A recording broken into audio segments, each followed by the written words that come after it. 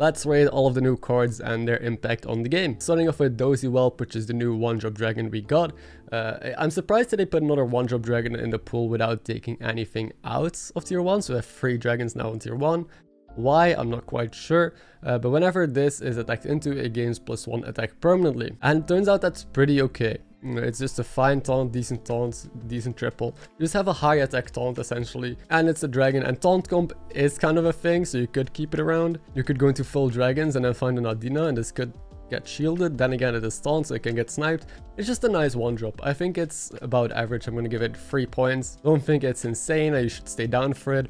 I also don't think there's that many 1-drops that are more impactful than this. A quick break to tell you about the deck tracker that I've been using in all of my videos, and also the sponsor of this video, Firestone. Firestone is completely free, and it does basically anything that you want it to do for Battlegrounds. From the normal stuff like seeing win percentages, tracking your opponent's boards, seeing what is in the lobby when it comes to tribes, being able to reposition your boards, re-simulate each fight from a previous battle so you can see all of your previous games and just completely overanalyze them. It tracks like how your performance is over a while. You can see, well, hero tier lists. You can see how your performance is on average with every hero. Please check out the link in the description if you want to try it out. I highly recommend it. Now, onto the video. Now, Impatient Scout, I think this is one of the coolest neutrals that they have introduced. It is a tier 2 1/1 neutral, and this, well, obviously is an awful card. You can't buff it, you can't do anything with it. If you sell it, it's gonna discover a 1-drop, so in itself it's just a token. Very often you can just buy, sell this. If you're, let's say you have 5 gold, you can buy, sell this, and then buy another card in the shop. So essentially just having a 1-drop and this guy, and the 1-drop could be a token and then it's free. So depending on the tribe in the lobby, very often you can like cycle Impatient Scout, get another Salamantle or the Coin Naga or Alley Cat, and then it's literally free, which is pretty cool. It has those applications, kind of like TAD, how TAD works, where you sell it, the tier 2 Murloc, and you get another Murloc in hand. But this has a huge benefit that it upgrades every turn. So from tier 1, it goes to tier 2, 3, 4, you get the picture. And this leads to some really cool strategies where you can just greed and keep this on the board until it is a 5 or a 6-drop. Again, you gotta be sacrificing health for this because you're playing with a 1/1 neutral. But when I was playing Reno, I found this card on turn 3. I just know I'm gonna get a golden 6-drop sooner or later, and that game was just complete high roll. I just got a golden this early enough. I just stayed down, played tempo so I didn't die. It's just a guarantee almost on any hero really that you're gonna discover higher tier cards, where previously you had to just rely on triples or on leveling aggressively. So it's cool design. It does add on to the high roll of this meta. We see so many early 5 and 6 drops right now where, you know, there's not much to do. There's just many ways of you to cheat out higher tier cards right now, as we will see in a bit as well. There's a new card that does exactly that. But I like the design. It can function as a token or as something that you greed into direction. Another thing to note is that I just often cycle it when, for example, I have a quest that I gotta play battle cries. I know there's a bunch of battle cries on tier 1 or a bunch of tokens, and or I need to play, let's say, elementals, whatever. This will very often just give you a discover of a 1-drop that's going to help you progress your quest. So in that sense, this also has been doing pretty well. This has to be a 5. I think this is just too good, too many applications, even though it's a 1/1 neutral, that it is one of the best cards I think we got introduced on tier 2. Like, this is the single reason why I would stay down on tier 2 or play a basic curve, just because you have a chance of hitting this. Next up is the Bristleman Scrapsmith, which is just a tier 3 4/4 quill board that gives you a gem whenever a taunt dies. Turns out it's just a way worse gem splitter. Gem splitter is just way more consistent, way better at getting you gems. You also want to play Divine Shield comps. While taunt comes early on, kind of meh. This just hasn't seen as much play, or doesn't seem that as strong as gem splitter was. So I'm gonna give it a 3. It is still nice gem generation. It still has applications, but I've seen next to no Agam Menagerie comps anymore with this quill board in play. Mainly because there's also just much better scaling and much more scam in the game than ever before. But I don't think this is too spicy or exciting. It's a nice card to pick up early. Let's say you power level, you hit a taunt in the shop, and this guy, it's okay, you know, it's not bad. It's gonna generate you some gems. You can still make compositions with this. I'm not saying it's completely useless. It's just like average, kind of. A better tone color in a sense. Now onto Faceless Disciple, which is the neutral 3-drop. First of all, I want to point out that the stat line here is crazy. This is one of the biggest 3-drops you have, so even if this had no effect, you could just buy and play this just to survive fights. So that in itself is already kind of insane, but the Battlecry effect it has is even more insane because it transforms a minion into one from a higher tier, which can be both in the shop or on your board. It does work with brands, so you can just blow up. I remember tripling into an early 4-drop. I just took a Battlecry 4-drop, I think Lookout or Jug. Then I picked the Faceless Disciple, turned it into a 5-drop, so I had a super early 5-drop. I got the Battlecry effect from the 4-drop, and I got a 6-4 neutral, which is just like, it is so much tempo. So I don't know why they put so much, like such a big neutral onto that Battlecry, because that Battlecry already can be game changing. Now, if you do just use it on a random card on your board, it is pretty RNG heavy. Sometimes you get like a Baron or something useless that you don't really need on the board, but sometimes it can be huge. So again, more randomness in the game, more ways that you can cheat out higher tier cards. But again, you can also just use it on the shop, see what you get offered, and then choose to not take it if it's bad, because you're still playing a 6-4, that is fine. It just has so many applications, and it is also not really a bad card to play in most situations that your board is structured or the way the game is going. Even if you're low on tempo, you can just take this. So yeah, I forgot if I rated this or not, but I'm also going to give this a 5. We see a lot of new impactful cards introduced in the game that are quickly changing the play style of how to win Battlegrounds lobbies. Vigilant Stoneborn is a new way to gain taunt onto your 4. It is a neutral, and I think it's pretty good because also the health bonus. Very often I like taunting my Leroys, so I would have a Leroy, then taunt it, but then I would still have to buff up the health to play around Tunnel Blaster. This does that for you. Smack it onto a Leroy, it has taunt and 6 health, so suddenly you don't have to be worried about it losing to a Selfless attacking in or a Tunnel Blaster. So the health bonus is pretty good. I mean, it's a 2-section neutral. You don't really care too much about that. Stat line is pretty bad.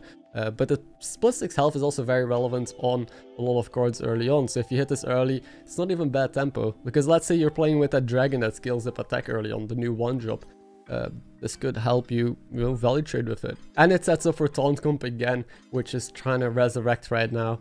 Which I think has a good chance of winning lobbies, but definitely decent card. I would brand +12 health is not negligible. It's pretty good. I'm gonna give it a 3. It's again just a good battle cry that is nice when you need it and in the right situation, but as a standalone card, whatever. Ball of Minions. So this is why Amalgam died. It's basically a better Amalgam, even though it's on a higher tier. It is a 5/5 that can be buffed from every source. It can still be moduled, so it has a Divine Shield, still be poisoned. So you have a Poison Divine Shield on tier 4. But when sold, it spreads its stats onto, well, not spreads its stat, it just put its stats onto a different unit. Now, when it's golden, it will split it onto 2 units. So very often, you're trying to just make a big ball, trying to get it tripled, and then you can sell it and have 2 Cleaves on the board, and tada, you have 2 big Hydras. I've seen people play APM Pirates, just buff this up with their arms as big as possible, then sell it off and play a board full of Cleaves to try and just get 1 or 2 big extra Cleaves next to their big Pirates. It gives you a better shot at the late game. So lots of cool applications here. It can also just be a standalone minion. Again, you give Poison and Divine Shield to just be on your board. It's a nice card. Again, more applications in Amalgam, more flexibility. It is now tier 4 though, but I don't think that matters too much. You could even just sell this to get +5/+5 on the board, which I do not really recommend, but there's a lot of quests that buff the shop. If your shop is buffed somehow, let's say you have Evil Twin, it is +7/+7 onto this. That is a lot of stats, +12/+12 that you're going to put onto another card. This definitely deserves a 4. I don't think it's quite game breaking or needs to be nerfed. But I think it is super impactful, and this has, again, loads of applications that you will see used quite a lot. Interrogator Wide Main is the 5-drop neutral that is a big disruptor. Basically, it at the start of combat gives the opposing minion taunt and take double damage. Now, sometimes this is completely useless. This has been played against me where it does pretty much nothing, so it's a wasted board slot. But this has also been played against me and completely destroyed me because it got my Baron when I was playing Leapers, but I didn't really play around it. I forgot the card even existed. It doesn't see as much play as I expected. I thought it would completely warp the game and you would just see this in every endgame, but it's really dependent on the kind of opponent you're facing. When you're facing like Mech, Omega Buster, Baron comp, or Leapers, or just Beast in general, this is a pretty good card to run. But if you're facing a Taunt comp, or if you're facing, I don't know, APM Pirates, still the double damage is huge, but there's a lot of comps where this is not that great against. You rather just run a Leroy or a Manted Queen, because that could be more impactful. Now, one thing I will point out as well is you can just put this in the middle of the board and then lead with a big Hydra or a big Wildfire or something to try and disrupt just their board. People are very careful with taunt most of the time. Just have like one Divine Shield taunt in the back or something to play around Cleaves. Now, you pretty much can never guarantee you play around Cleave. because white main is in the game. So I haven't seen it be super toxic. I've seen it disrupt combos for sure, which is what it's meant to do. It's just almost impossible to play around, which is very sad. Like Leroy, you can kind of play around, you can play Blaster. If they buff their Leroy, you can play small taunts. Against Matted Queen, you can also kind of play around. This thing you just cannot play around, because even if you miss position, you just make yourself so much weaker and this could still be impactful. Yeah, I don't even know how I want to rate this. I'm gonna give it a 2 right now, because most of the time it's just not good, but it can just be a 5 or a 6 instantly and just solo win you the game. I think it's just a toxic card. Vanessa Van Cleave is a 5-drop 3/7 pirate. I don't really know why they introduced this, because we already have 2 pirates on tier 5, which is Hogger and Tony. Now we have another one, and for this they took out a 6-drop nosy looter. So we now only have Eliza on 6, and this is basically Eliza, but it permanently buffs your board. But this is also the only thing that would have to attack to buff your board. Your other pirates don't count, because it gives +2/+1 onto other pirates permanently whenever it attacks. I don't like it. I've not seen it being played much. I don't like playing it. You don't really care for +2/+1 on your pirates every turn.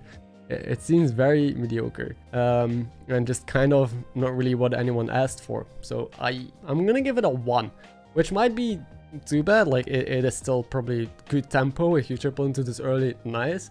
But this is not a composition that you're gonna be playing, I think. This will never go into the late game. This is just like something you slap on the board when you find it and it works out, but not something you keep around. And now we have arrived at the Walking Fort, which is the new neutral 6-drop 4/6 that buffs your taunts, or 4 taunts on your board, +4/+4 at the end of turn, which I think is super sick. It also works with the Gasoline Mask quest at end of turn double triggers, so you can also get this as a reward from it.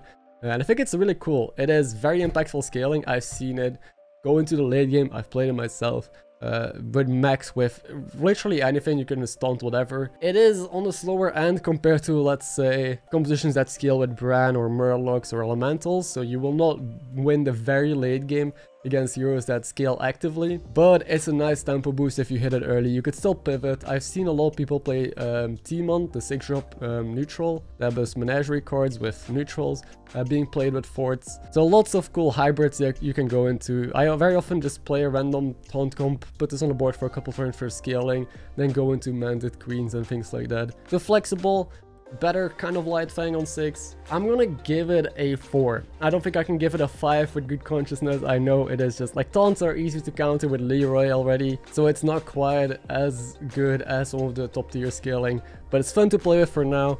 Also, people are still experimenting, and I would say give it a go. It doesn't insta-lose you the game, which is nice for a new neutral 6-drop. If you found this useful in some way, then don't forget to leave the video a like or subscribe if you're new. And if you haven't yet seen the quest, I made this video yesterday, so go check it out.